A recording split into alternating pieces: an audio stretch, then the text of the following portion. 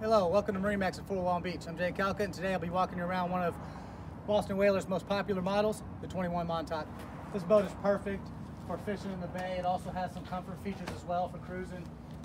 Definitely a great boat for this area. Plenty of good fish in the bay, and you can even go offshore, handful of miles during snapper season or when the flounder are spawning out there as well. As we get to the back of the boat, you see that they actually did this in the Boston Whaler red. I like the contrast there on the hull.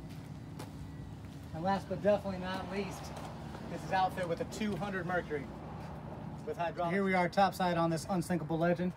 I like how they have some flip-up jump seats here, and you have your battery access under both of those. You've got cup holders nicely appointed. If you look right here, you have a knife and plier station right here, right by your live well. I like how they integrated that there, and some more cup holders. You see here, you got plenty of rocket launchers here, four down here and 4 on the T-top. And I also really like how they integrated these rod holders into the railing. Just a nice design from Boston Whaler.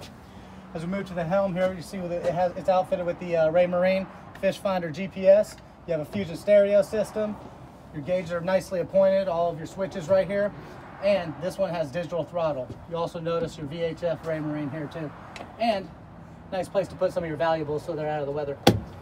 This also has the bolster seating here, so you can be comfortable in multiple positions. Really like that as well. We also added an aftermarket power pole there, and your controls are right here at the helm. As we move towards the bow here, you see you got your nice railing down here as well as removable backrests. So I definitely thought of the comfort aspect if you wanted to be sit facing forward here. And these are also removable.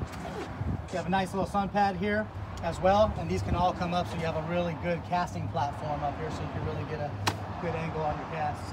You also see that we added a trolling motor aftermarket, but the trolling motor hookup was already there with your 12-volt hookup, so you can charge your phone and things like that up at the front of the boat if you needed to. You also see some more cup holders all down the boat. They've definitely fallen in love with it. If you're interested in this boat or any other boat, give me a call, Jay Calcutt, at 850-225-9797.